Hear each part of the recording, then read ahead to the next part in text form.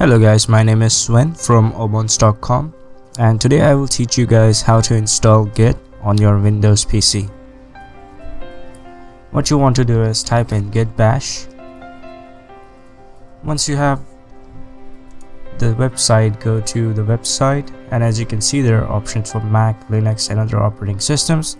What you want to do is click on Windows, and you can click on 64-bit or 32-bit depending on your Windows. Most PCs would have 64, so click on that and it should give you the download.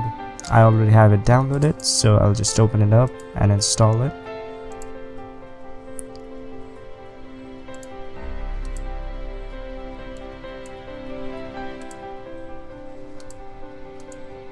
So now what you want to do is select Windows command prompt option. You can choose others depending on your needs. This is the settings I use.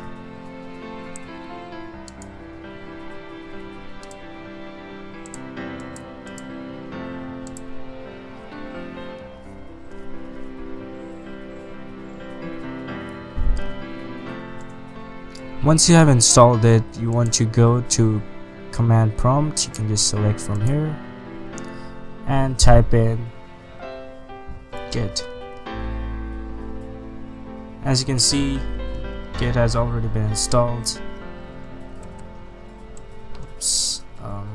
Version, and Git has been installed on my PC. So there you go.